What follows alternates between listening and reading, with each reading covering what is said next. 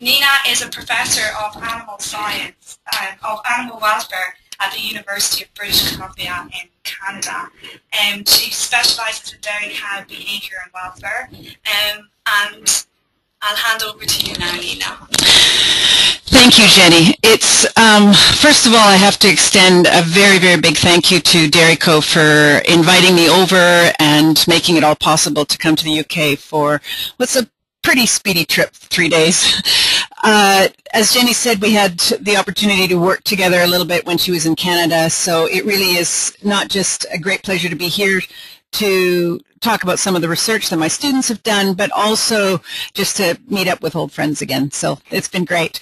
So over the past 2 days, it's been so much fun because I had the opportunity yesterday to have nearly the whole day discussions with dairy producers. We visited a farm, and so it's been a great way for me to get a bit of a feel for the British dairy system, the dairy system in the UK, which hopefully by the end of my presentation you'll see that for me it's been exciting because it's not that different from the Canadian system.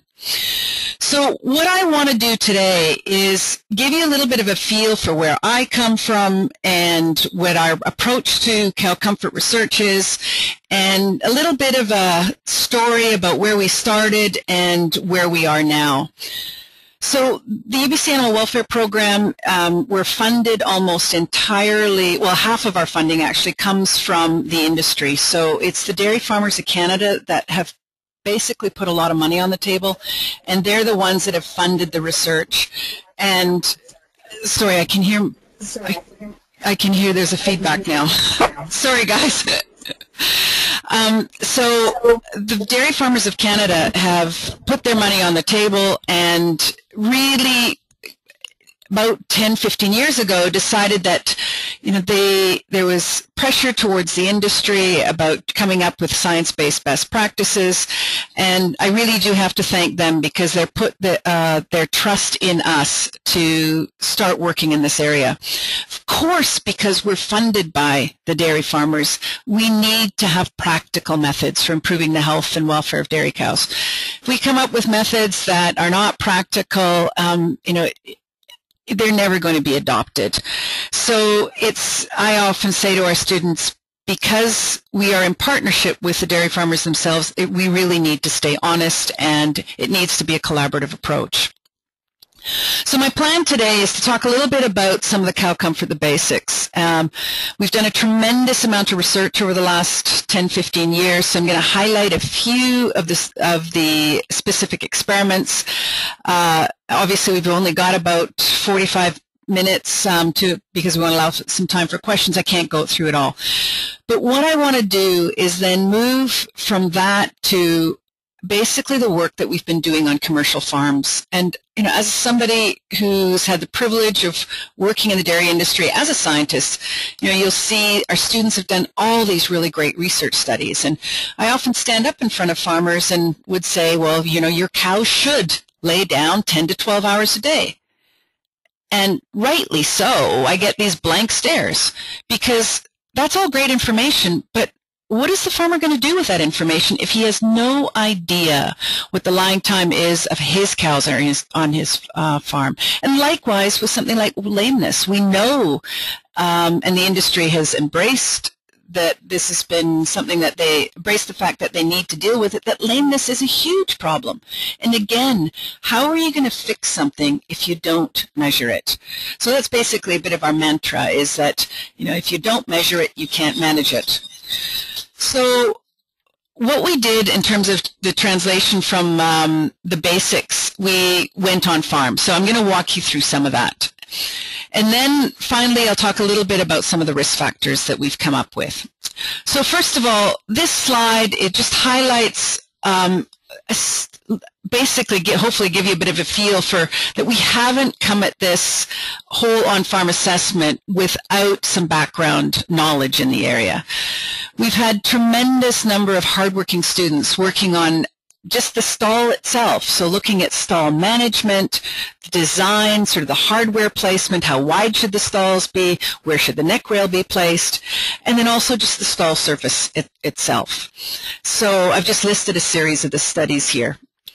So just to give you an example of one of these studies, this is looking at deep-bedded stalls. So this is a picture from our own facility. We have deep-bedded sand stalls, and I think, this is the perfect stall. The student that did this was Michelle Drisler. She had gone and she'd raked it absolutely flat, and in an ideal world it would look like this all the time. But we know that it doesn't look like that all the time and we hope it doesn't, because if it doesn't, that would mean that cows don't use it.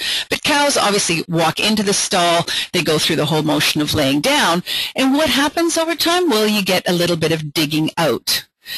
And so we were interested in the question of, did it matter what the stall looked like to the cow? And did it matter whether or not it was dug out? And so what Michelle did is she raked the stall, and then we had a grid that we put over top of the stall, and she actually measured how much the stall had been dug out. So here on the slide you see this is what a day 3 stall looks like, a day 6 stall, and a day 9 stall. And so the darker the shading, the deeper the hole. So by day 9, what I often say to people, it's like a bathtub. So that's only about 8 to 10 centimeters down, which you don't think really matters that much. But what Michelle did is she then applied these as treatments to pens. So we, in our research farm, we have the ability to use pen as the replicate, and so we have lots of these small pens with 12 stalls in it. So every day she would go in twice a day, and she would make the stalls in those particular pens look like either a control stall, which means that it was day 0, or a day 3 stall, or a day 6 stall, and a day 9 stall. From the cow's perspective, it looked like this. So she, like I said, experimentally varied the shape and the depth of the stalls. And then we asked the cow, how does this impact her lying time? Well, when Michelle did this study, she had to, we actually made her do it twice, because the results were just so perfect that we thought, no, it just couldn't be. Something must have gone wrong. So here we see on the y-axis lying time in hours per 24 hours, and along the x-axis is the decline in bedding in centimeters. And in the second experiment, we actually took it out even further to nearly 15 centimeters. And what you can see is that it mattered to the cows. It's a linear decrease, so as the bathtub got bigger in the stall, we saw a reduction in lying time. And what this works out to is basically for every centimeter decline, we lost 10 minutes of lying time in those cows. So one of the recommendations that I say to farmers is, bedding maintenance, how often do you do it? And I may get somebody that says, once a week. And I said, well, if you can go twice a week, preferably every day, but if you can try and slowly increase the amount of times that you go to maintain your beds, the cows will thank you for it, and they'll pay you back in terms of increased lying time. Okay, so that's just an example of how we've done some of the stall maintenance work, and I'm just going to walk you through another experiment. The other area that we've done lots and lots of work on is this whole issue of lameness. From my colleague Dan Weary and his student Francis Flower, they had done some work on how to locomotion score the cows. We'd done work on hock lesions, flooring surfaces, and also identifying high-risk cows. And then we'd done a series of experiments looking at the interaction between housing and lameness. And I'm just going to highlight a couple of those now. So one of the questions that we'd asked is this whole issue of, does housing matter? And I grew up in the beef industry, and we definitely don't see this lameness to the extent, at least in the cow-calf industry, that we do in the dairy industry. And so we were interested, what was it about pasture that, was there something special about pasture that affected lameness in cows? So we had a postdoc from Mexico, Omar Hernandez Mendo, who spent nearly a year with us. And we designed an experiment where we took groups of lame cows. So we gate scored all these cows, and we took the mean lameness score of the group was, in our system we have a 1 to 5 system, which is slightly different than my understanding is here. But basically 3 is clinically lame, 4s and 5s are severely lame. The average gate score was 3. So we had some cows that were 2.5, some cows that were 3, some cows that were 3.5, a few 4s. For ethical reasons, we didn't take any of the 5s. So what we did is we had 18 groups of these cows, and we took 9 of those groups and we kept them housed in the freestall.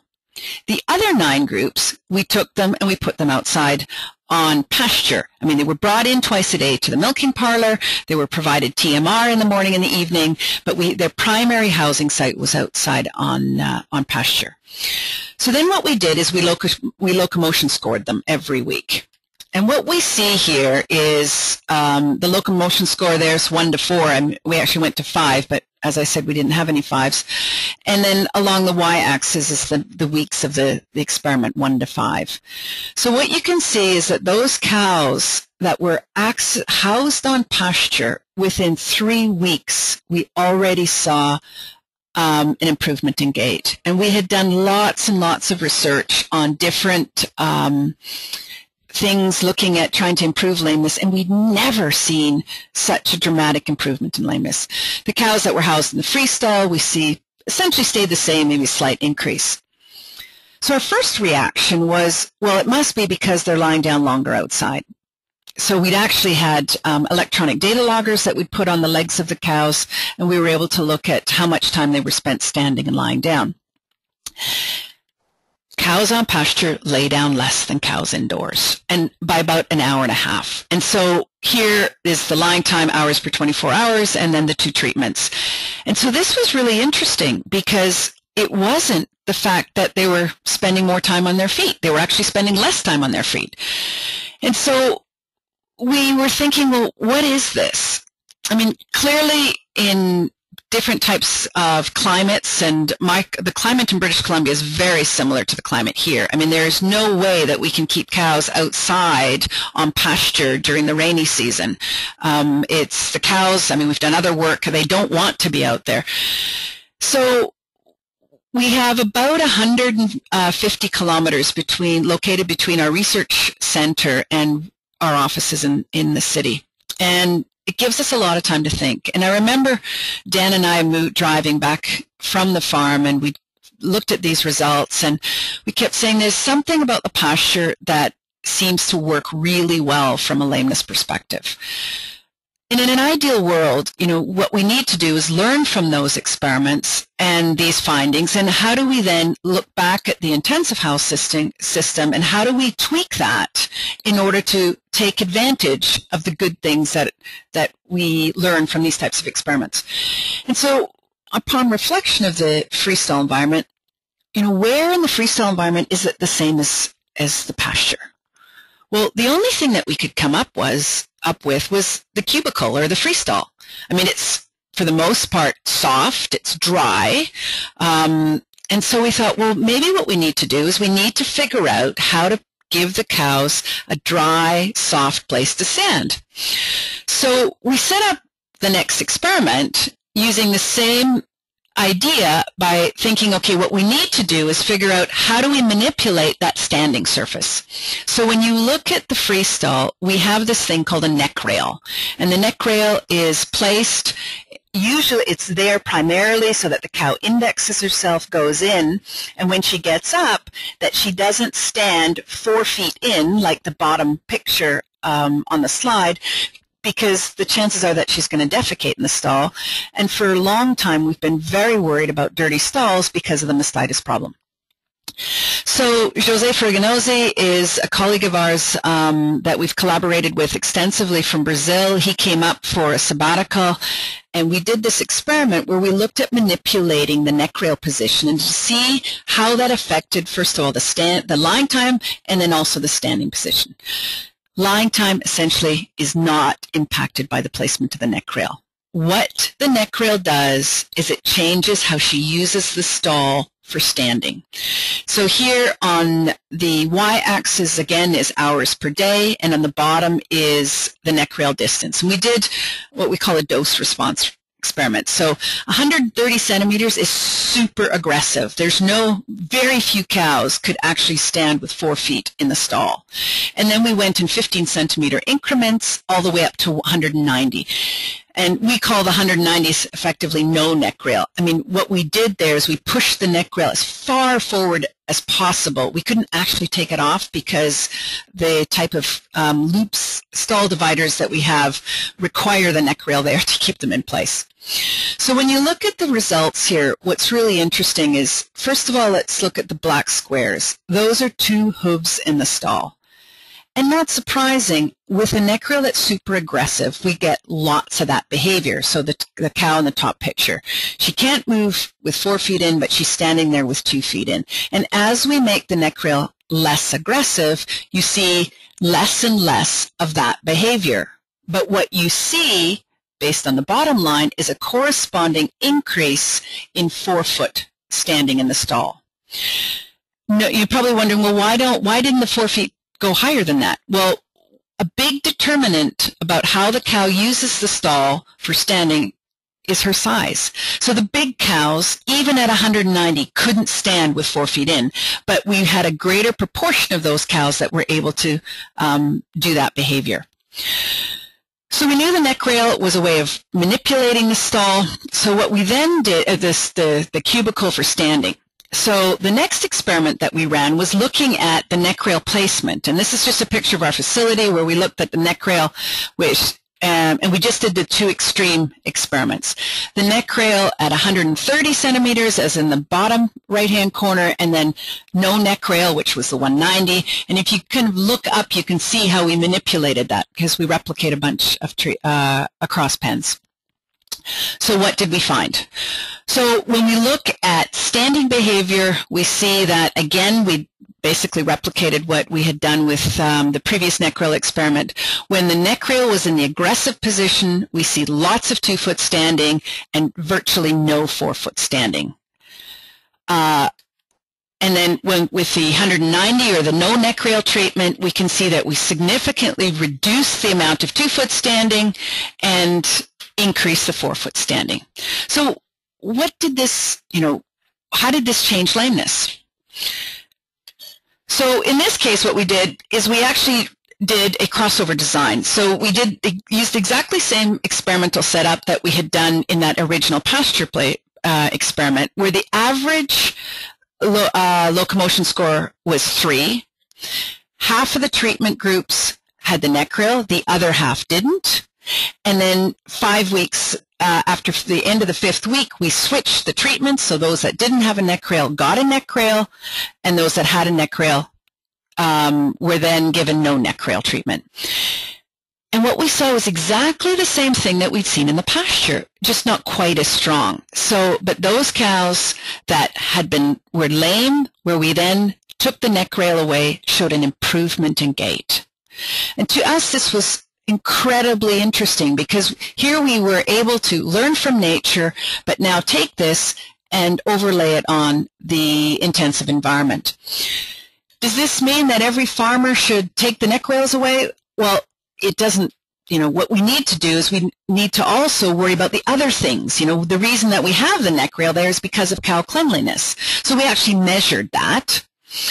And yes, without the neck rail, the udders were slightly dirtier than with the neck rail. But again, this is, depending on the management of the farm, you have to determine, what are your challenges? And, if you don't have a big mastitis problem, I would strongly encourage somebody to think about making the neck rail less aggressive. The other thing to do is, if you have lame cows and you need to give them a place to recover, well, many farmers have sick pens. Well, what about making a lameness pen? And in that lameness pen, take your cows that are clinically lame and move them into an environment where they have a chance to recover. We also looked at, there were 72 cows in this data set, and it was never set up to study mastitis. When we published the paper, we were pushed to actually report some of this data. So we went back and we looked at the effects of this neck rail study on the lameness, the new cases of either lameness or indicators of udder health. So when we looked at the number of times that a cow, when she scored 2.5, so not lame, 1 week, and she was lame the next week, that would have been considered a new case of lameness. In the case of the neck rail treatment, we had 11 new cases of lameness, and the no neck rail, we had 2. This was highly significant. We looked at mastitis, and again, I encourage somebody to redo this experiment on a longer-term scale. We saw no change in mastitis. We did look at somatic cell count. Those times we had milk tests on these cows. How often did a cow show a milk test that was in excess of 100,000 cells per mil, and as a pre-clinical indicator of mastitis? And again, no difference. So, if I had to put my money on this, I'd bank on lameness here. I know that the neck rail can impact lameness, and especially in farms where you have elevated stall management, it works really, really well. So this was something that we thought was an important finding, in that it really gave us an idea of how we could practically start to look at trying to manage lameness on farms. Okay, so on farms, again, we're still challenged with the fact that, experimentally we had done all these things, but, the dairy industry is, farms vary for 1,001 different reasons, and again, how is a producer going to manage lameness, manage his facility, if he doesn't have information on his cows on his farm? So what we did is, we were very fortunate to have 2 unbelievably hardworking students. Kiyomi Ito, who's originally from Japan, was doing a master's with us, and we have a visiting scholar program, and the young woman on the right is Alejandra Barrientos, who's a veterinarian from Chile, who came for an internship as a visiting scholar. And so we were fortunate to get some money from our local nutritionists and a few companies in our area to take all of this basically, innovative research and go to what we call the application side of things, was to go on farm and look at, what was the lameness scores on these farms and how could we come up with intervention plans for the producers. So that was British Columbia, and then at the same time, we also, or shortly thereafter, we also were approached by a large company in the United States who had heard that we were doing this, and then were interested in going on farm in the United States. And there we were able to visit about 40 farms in California and another 40 farms in the northeast of the United States, New York, Vermont, and Pennsylvania. In this case, so for Kiyomi, the British Columbia data was her master's project, and Alejandra, who originally came as a visiting scholar, she came back, and the American side of this was her master's project. So I'm going to, we've pulled these results now, and I'm going to walk you through some of the things that we found out. What they did on these farms was for facility design and management. So we went onto the farms. We had a general questionnaire that the farmers were asked, and with things, questions like, at any point during the dry period, did your cows have access to pasture? In terms of the pen that we assessed, we asked the farmers to identify their high group. So we did 1 pen on each of these farms, which was the high group. At that time, none of those cows had access to pasture. In California, some of those pens had access to an exercise lot. In British Columbia, they didn't have any access to pasture. We took all the measures of stall design, the type of bedding that they use, the dry matter of the bedding. We looked at measurements of the feeding space, of the water trough, their milking management. Was it 2 times a day milking or 3 times a day milking? All that type of information. We also locomotion scored the entire high group.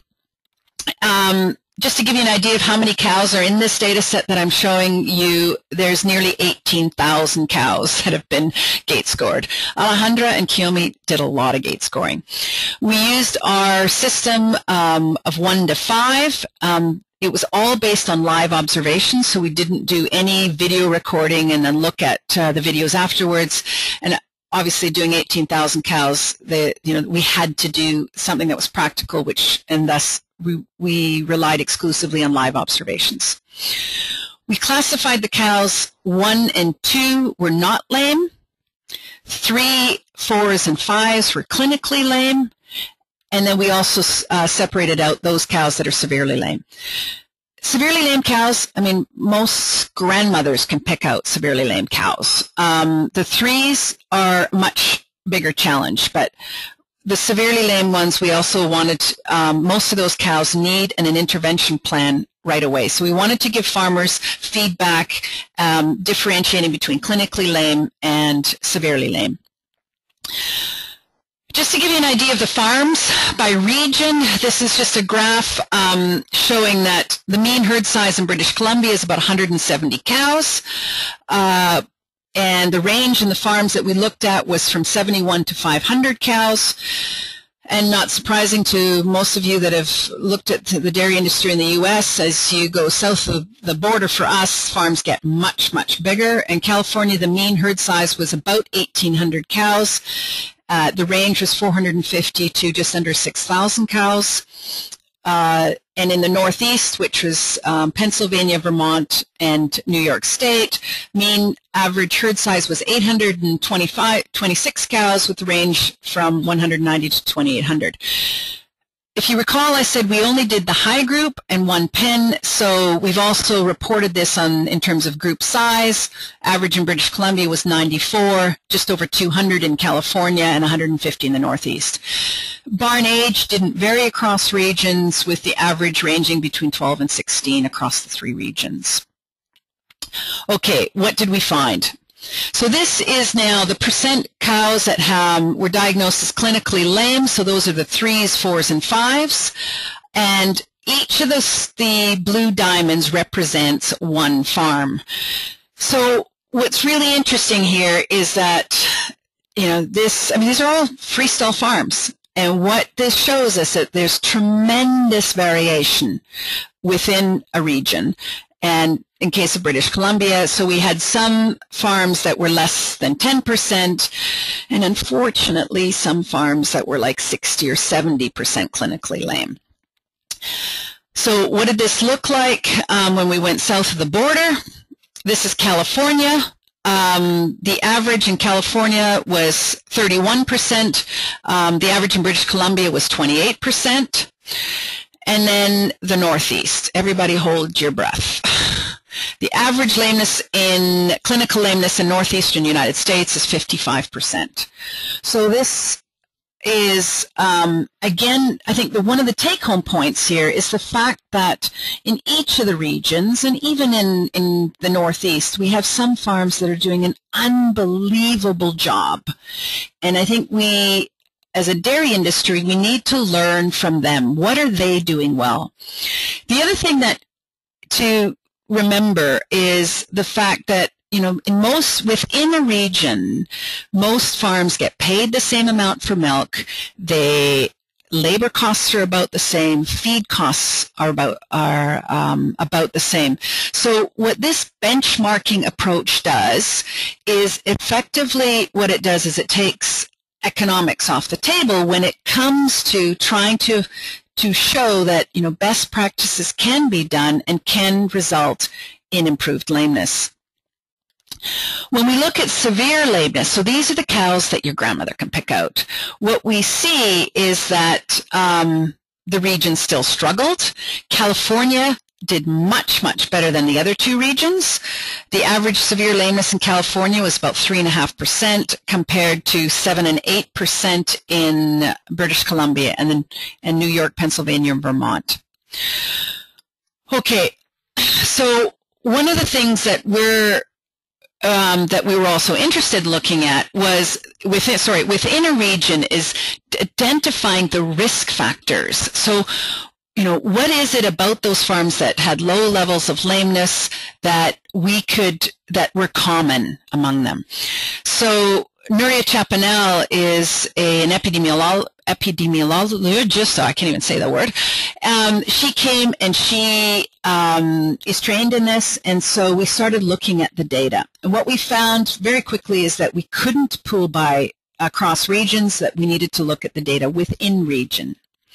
So one of the things that came out was in the Northeast is that deep bedding, those farms that had deep bedding, and a lot of it was sand or deep bedded sawdust or deep bedded, we also saw a lot of composted manure.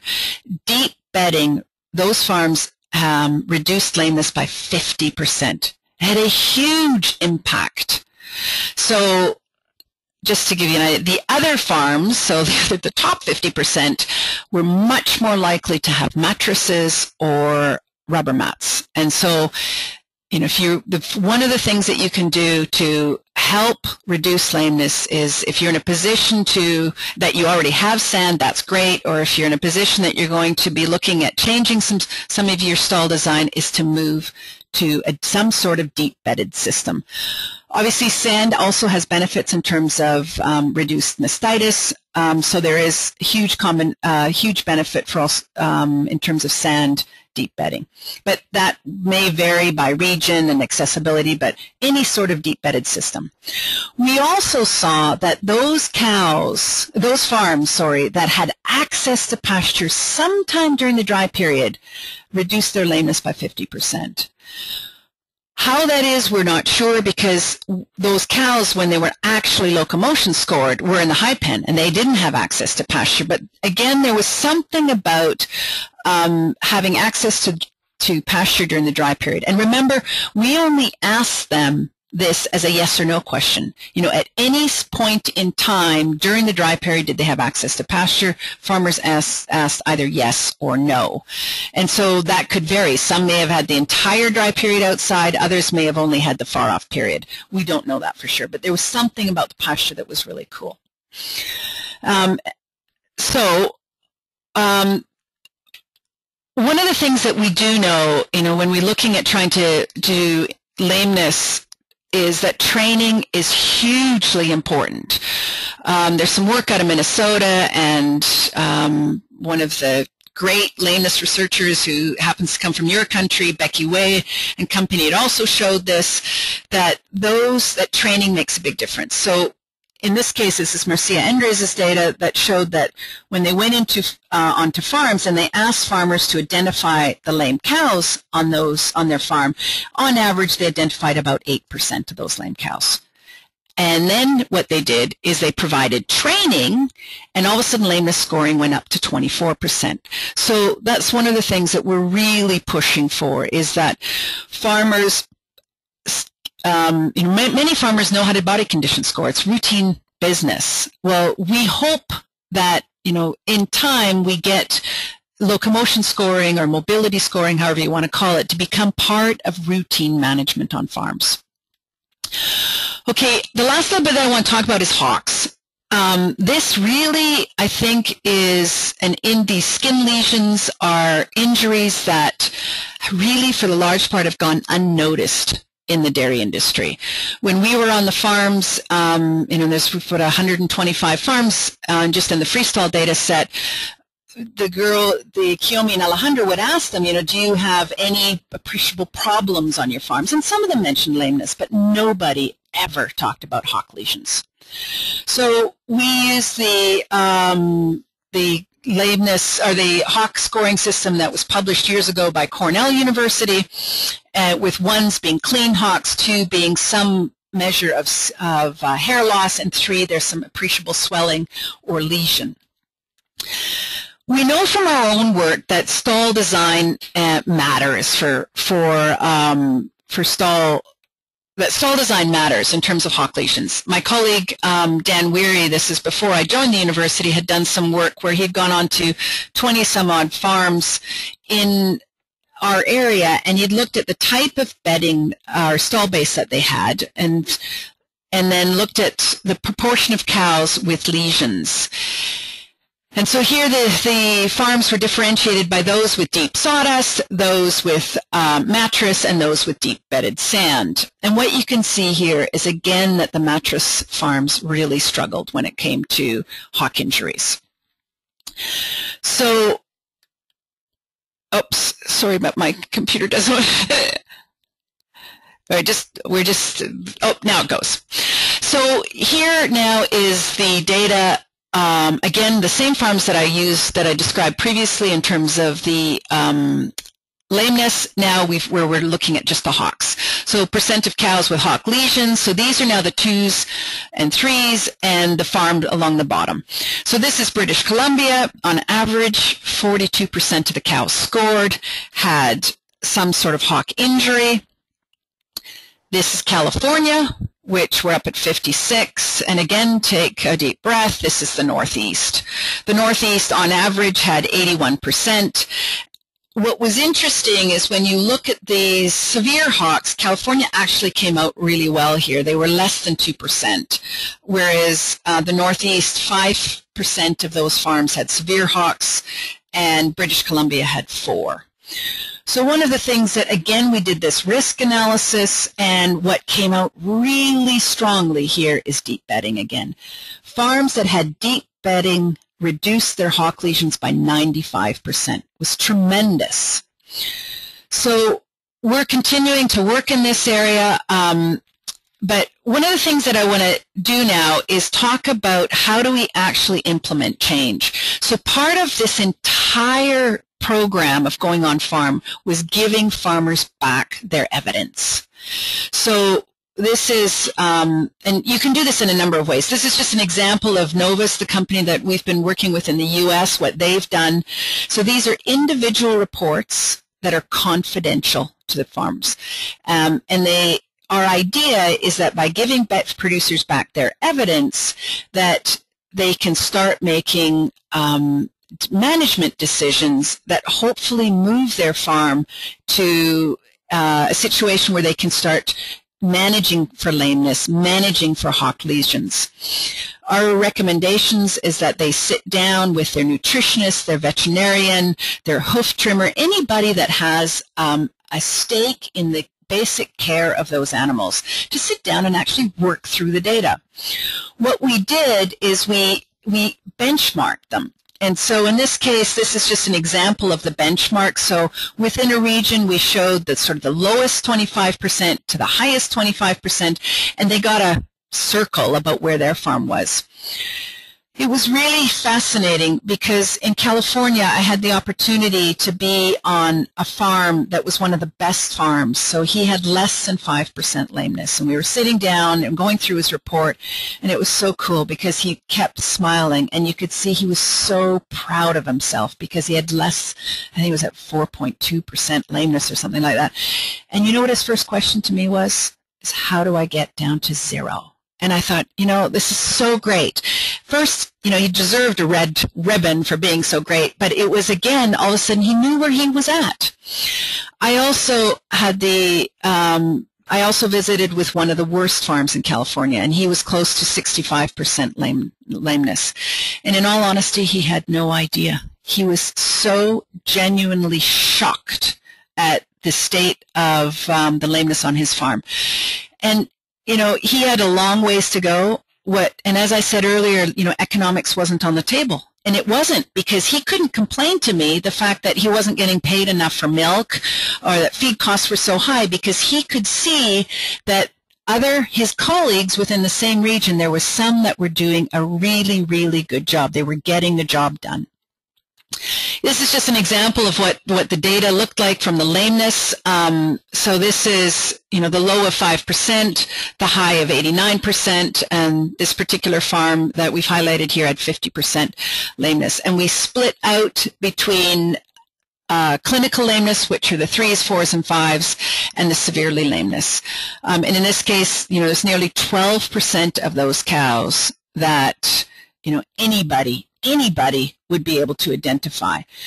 So we also gave him information on his stall design, what the average, you know, where his, so for instance, how often did he bed his stalls?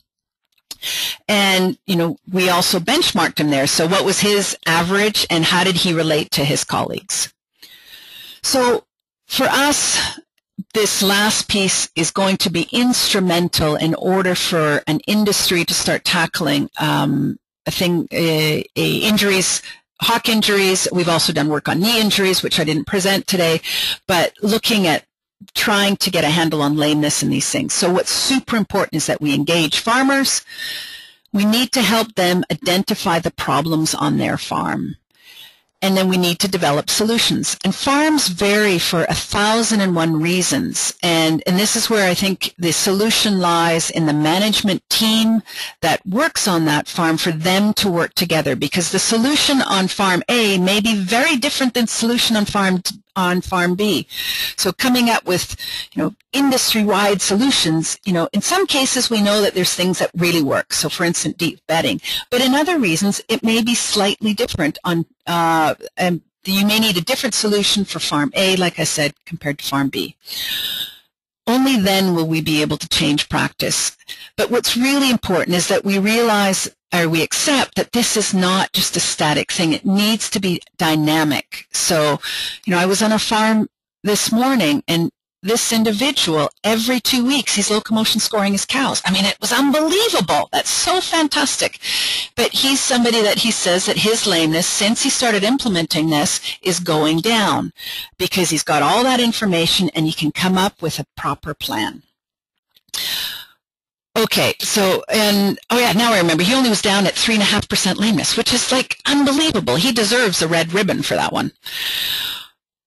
So that's the end of my presentation. Again, I'd like to comment on the fact that none of this work would have been able to take place without the dairy farmers themselves, the Dairy Farmers of Canada, also the BC Dairy Milk Association, WestGen, which is one of our local genetics breeders who really feels that overall cow comfort, it's worth their while to invest money in that because there's, you know, their general industry they're worried about. Pfizer, the beef industry also supports the work we do because every dairy cow ends up in the beef system, and Alberta Milk. Thank you, and I'd be pleased to answer any questions. Nina, thank you so much for that really insightful and informative talk. We actually have lots and lots of questions. So the first question I'm going to ask is, what is optimal bedding depth? So what we've done is anything greater than 8 centimeters was considered a deep bedded. And we didn't see any difference we looked at those that were really deep bedding, so where we had, this is, I think it's more like 15 centimeters of deep bedding. Between those and those that were 8 and 10 centimeters, there was no difference. The reason that we chose 8 centimeters is a lot of barns that are retrofitted, where they've ripped the mattresses out and then they've piled sand in there. Usually what you see there is about 8 to 10 centimeters. So if they had that, they were considered deep bedded, and we saw that they were able to capture the benefits of deep bedding. Okay, we have another question. It's actually asked, from your point of view, do you think there is a relationship between hock lesions and lameness? But perhaps we should ask the question, what does the scientific evidence tell us? Yeah, so it's a great question, and I actually looked at that a while ago because somebody asked me, and I was sitting around a table with, many of you may have heard of Nigel Cook. He's a great lameness researcher from the United States, and we were trying to figure out whether or not we should, in these assessment programs, do we really need to measure both hock injuries and lameness? And Nigel, his first reaction was, no, we only have to measure lameness. So then I went back, and unfortunately I can't remember what the R-squared was, but basically it was low, and it took me about 3 seconds to convince Nigel that we needed to do both hock injuries and lameness. For the farms with the lowest lameness cases in California, did they also have the lowest hock lesions? Do you remember? I can't remember that. No, they didn't. No, I mean, I better say I can't remember for sure. One thing that was interesting about California that I didn't bring up in the presentation was that we never saw a mattress in California. So in California, it was all deep bedded. And what California did tell us, and I didn't have time to present that, is when we looked at the risk factors in California, what came out was stall maintenance. So that, and stocking density came out. So when stalls were in the hock injuries, when they, remember the bathtub scene that I talked about? The greater the bathtub, the more likely that they would have hock injuries. Do you have some information or recommendations for what size the stalls or cubicles should be? We can email those out. I mean, because I can't remember, I mean, it's difficult to say off the top of my head, partly because one thing I noticed here is that your cows are slightly smaller than our cows. So I think yesterday on that farm that was only 3.5% lameness, he had a 46-inch stall width. So we try to go with, in North America, we're trying to actually push for 48 or 50. He was making 46 work, obviously really well from his perspective. So it varies. One thing that we do know is that all the hardware in the stall is for our benefit. So you put in a brisket board locator, you're going to reduce lying time. Okay, there are so many questions, and I'm just working from the bottom of the list upwards, so I apologize if your question doesn't get asked. But one question is, why do mattresses increase hock lesions, Nina? Okay, the problem with the mattress is that it's, and we see the same thing with rubber mats, is that it's abrasive. And unfortunately, I think a lot of people put mattresses in thinking that they can get away without using bedding. And even though, I mean, there is research, and we've done some of that, that you can control to some degree hock injuries by putting lots and lots of bedding on your mattress. The problem is that it's really hard to keep it there, and even those farms that try really hard invariably struggle to keep it there. We did notice that there was significantly more hock injuries in the Northeast than there was in British Columbia, and we have a lot of mattresses in British Columbia. The difference between those two systems is the amount of bedding that was used. In the Northeast, there was virtually no bedding. That said, you know, even those farms that do use bedding still had more hock injuries than those farms that had deep bedded. So what I often say, you know, a lot of times farmers are in a situation where they just can't rip out their mattresses and put in deep bedded systems. So I always say, look, hopefully in the long term you want to use deep bedded, and when things get better you can do that. But in the meantime, make sure that you use lots and lots of bedding. But it's going to cost you. But you know, it's the same time, we know that there's evidence now that even the hock injuries are painful. So how much bedding would you recommend on top of a mattress? You're not going to like my answer. We feel about, 7.5 kilos on a mattress, so it's not insignificant. Okay. What other questions do we have? We will email out stall recommendations. Lots of people are asking. Yeah, I mean, what I'll do is we'll give a link to a website that Nigel Cook has put a really good website together. And that's where all of those things will be in there. There was one question in terms of moving the neck rail. If you move it too far, can it increase instability within the cubicle? And how would you manage that if you were looking at to move your neck? Yeah, and I'm not a barn engineer, so I can't really, I mean, obviously in our case, we couldn't take it away because that's what we wanted, and it was going to create instability. But you'll have to just work with your own barn engineer on that, for that type of issue.